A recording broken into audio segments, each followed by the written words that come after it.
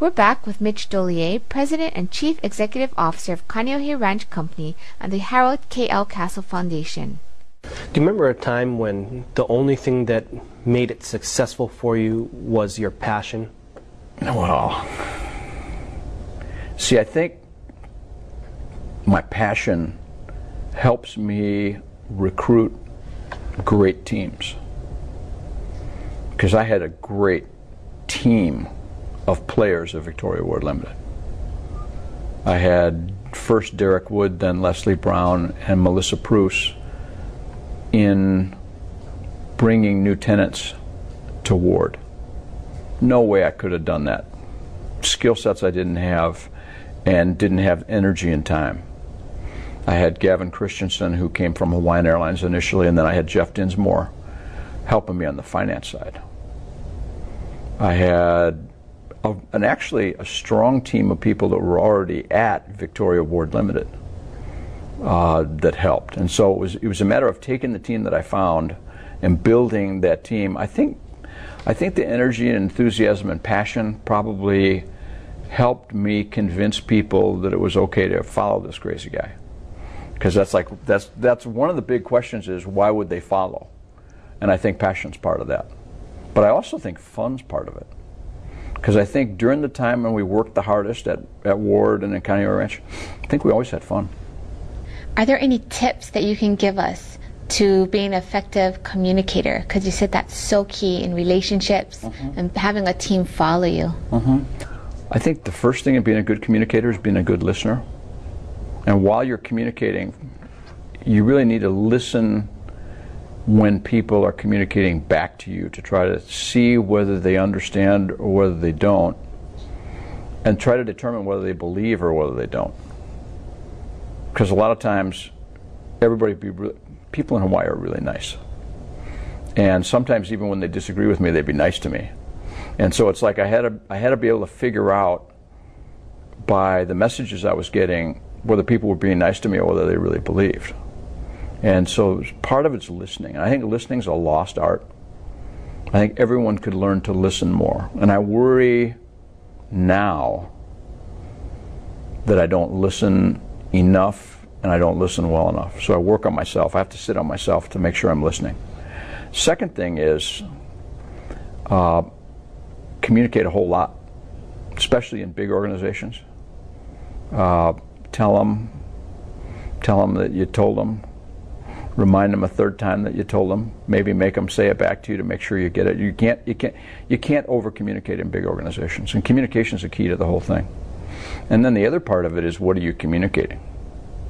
And both at Ward and at Kaneohe Ranch and at our foundation, part of it is, with your team in place, building a strategy to go forward and getting everyone to buy into the strategy, and building a strategy with good suggestions that others have. You know, listen to the rest of the team well enough, because nobody, in any place can do it on their own. What would you say to people that are considering getting involved in the community, but not really sure because they feel maybe they're too young or they're too busy in their career? Well, one of the best things in my life and my career was my involvement in community organizations, because it enriches your life and gives you understandings that'll help your business in ways that you're not going to get just by doing the business. Because whatever business you're in a silo, you're in kind of a narrow window of things, and that's how it is. Your whole horizon expands when you go out into the community. And I think maybe you can't understand what your passions are until you've really experienced the richness and opportunities and challenges of community. So I would say to anyone that says I'm too busy to get involved, I would tell them that they're crazy, because they need to reorder their priorities. Because we all need to give back to community, or we're not going to have the community that we have. And so many good examples here that preceded me gave back to community in so many magnificent ways.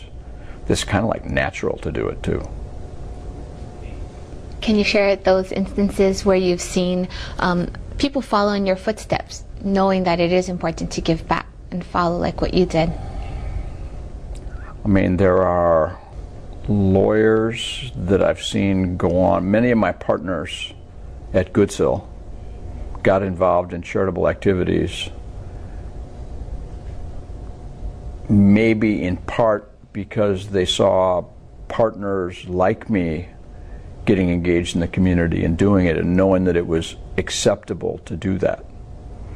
I mean, there's a host of younger people that get engaged in the community. I asked leadership teams at Victoria Ward and at Kaneohe Ranch to get engaged in community activities, not only to give back, but to expand their own horizons. I try to work on an education plan for employees that work for me or the company that I have an opportunity to lead. And it's like, okay, here's where the employee is. What are the ways to grow that employee's skills the most ways?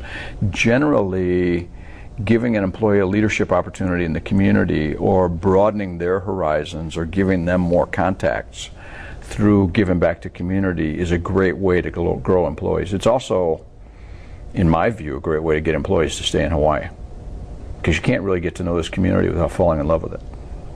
And once that happens, they're lifelong Hawaiians. So would you use community involvement for your higher level executives almost like their training? Oh, absolutely. Yeah.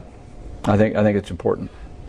And I think I would wonder about an employee that wasn't concerned about community and wasn't interested in giving back. But no, I think I just think it's a great opportunity to have a lot of experiences.